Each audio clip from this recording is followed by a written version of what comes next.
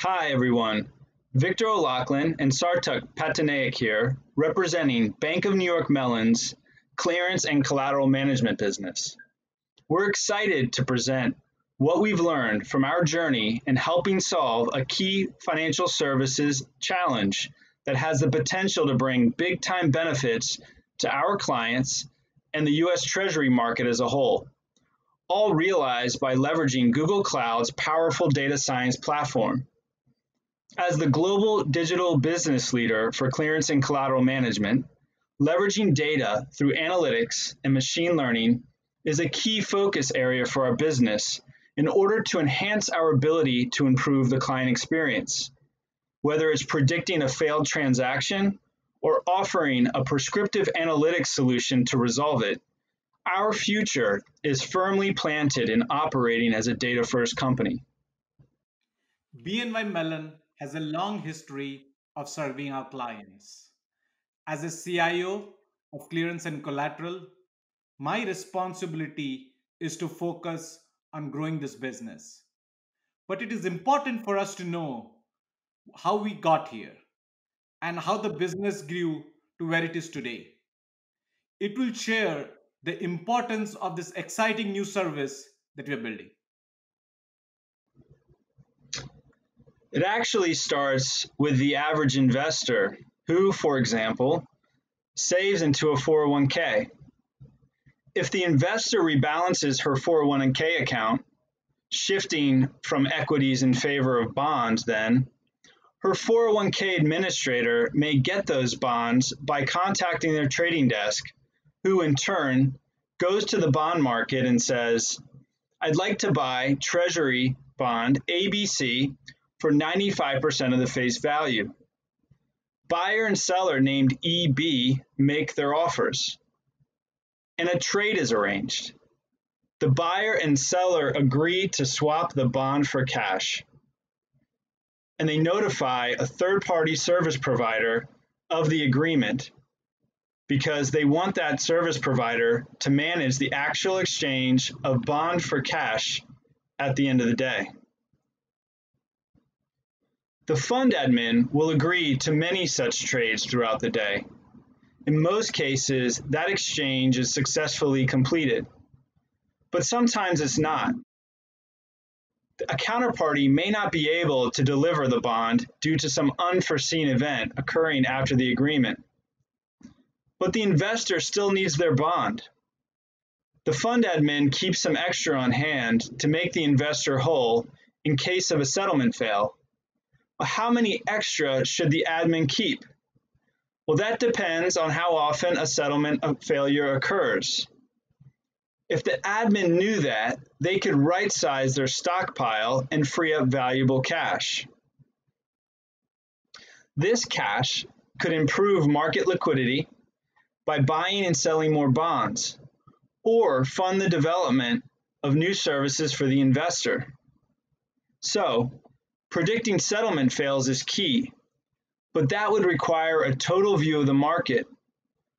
The fund admin doesn't have that, but the clearing and settlement service does. BNY Mellon is that clearing and settlement service. Because we're in the center of the market, we have a total market view. And with that view, plus Google Cloud's powerful analytics, we can predict which trades will fail to settle, allowing the admin to predict how many spare treasuries to keep on hand. Of course, BNY Mellon didn't begin in the cloud era. We had a 236-year head start. In 1784, we were founded by then U.S. Treasurer Alexander Hamilton. Some of you may have seen the musical.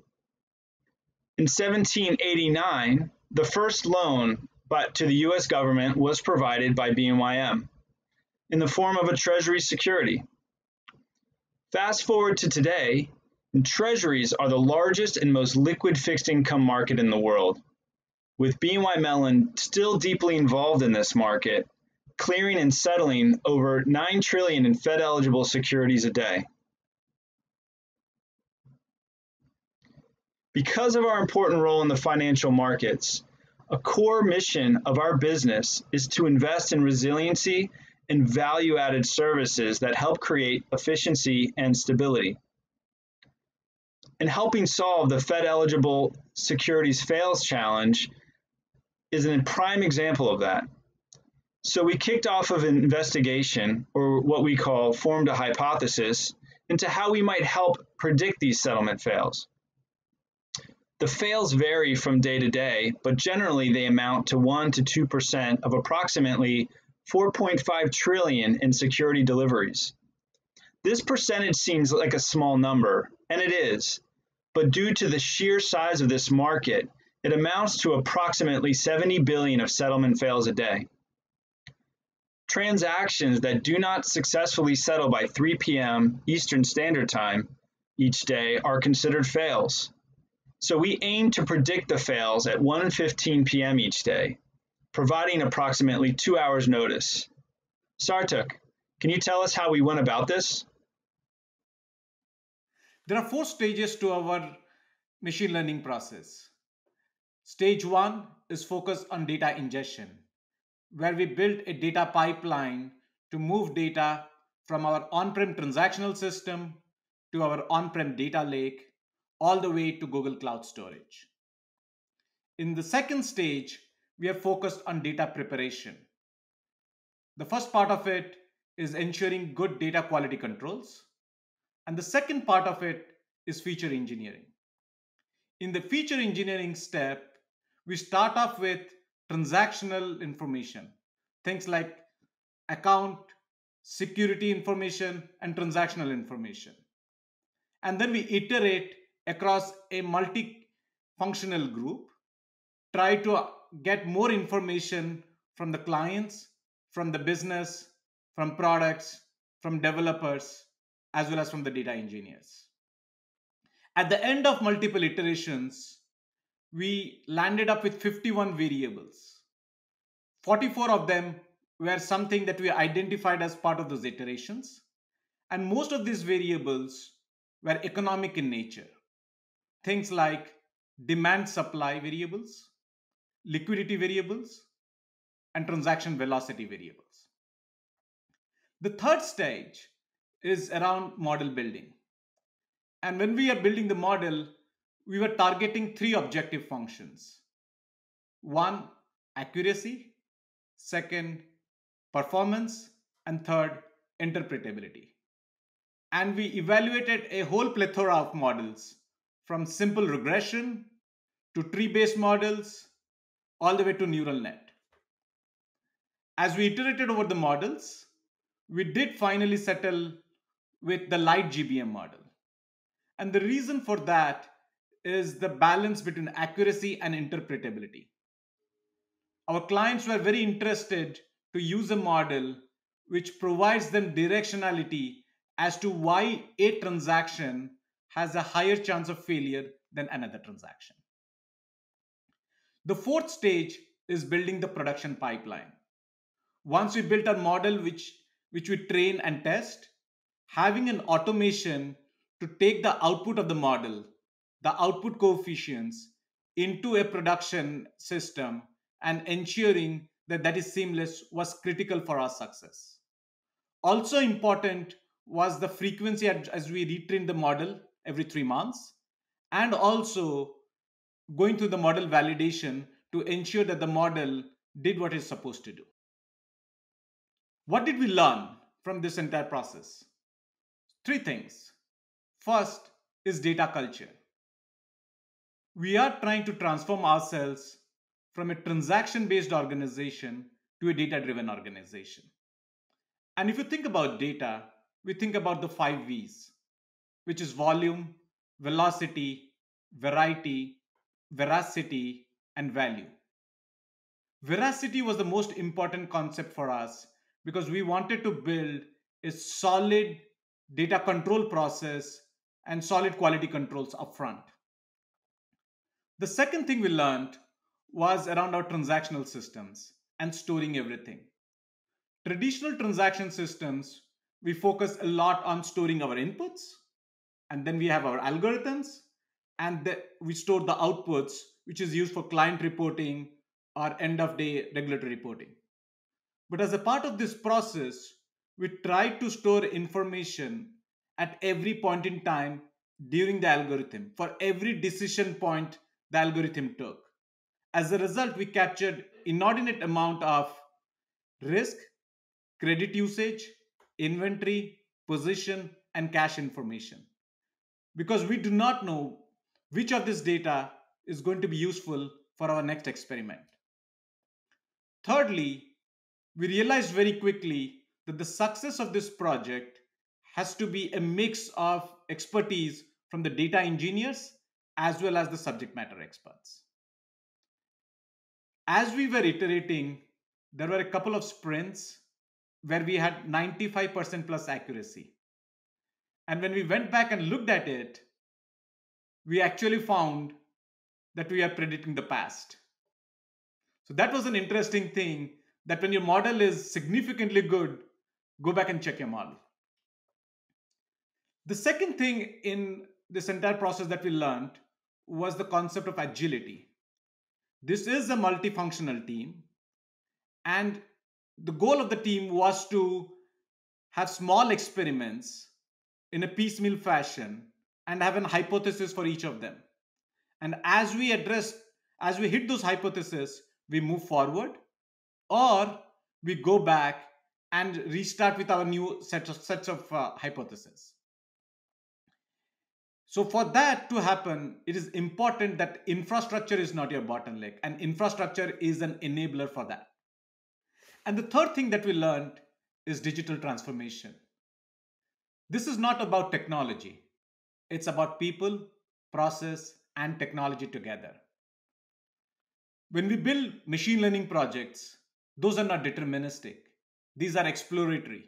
These do not have a requirements document, a design, a development, and a testing process like a waterfall. You have to think about small experiments. You have to look at hypotheses, and you have to iterate. So fast iteration is key to our success. Now let's talk about results.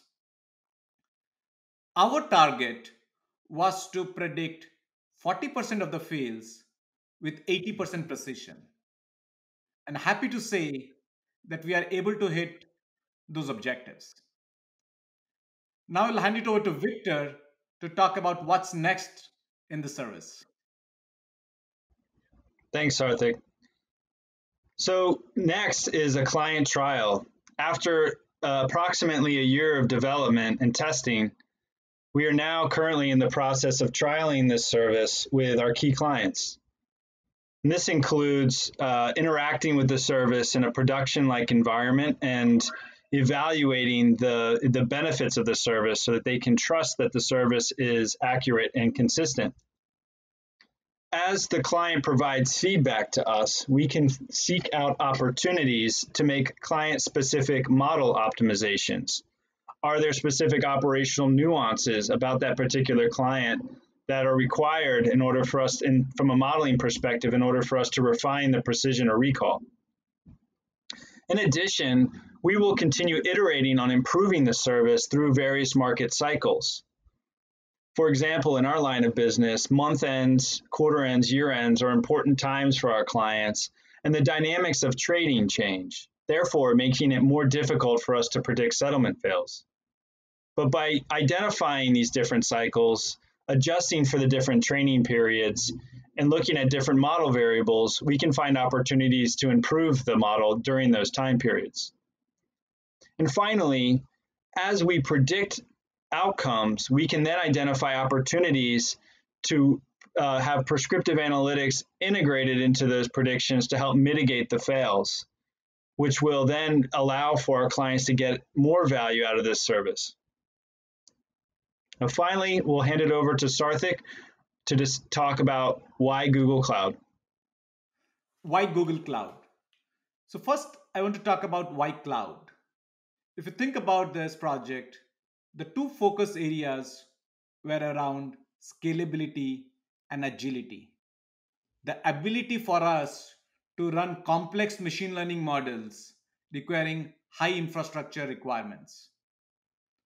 And if we had to do it on-prem, it would have taken us significant time as well as it would not have been cost efficient.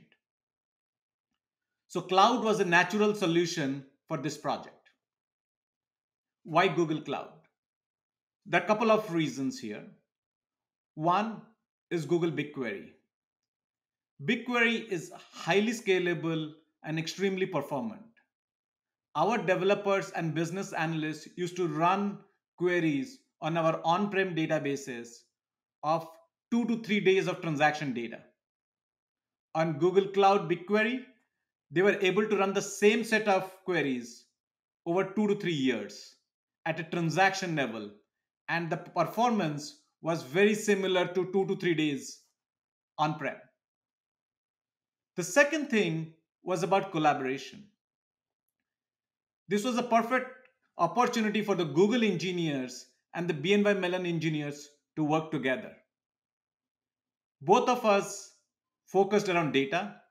How do we build strong data practices in terms of data ingestion, data storage, data indexing, as well as delivering data to our clients? It was fascinating to watch both the teams come together and solve a business problem.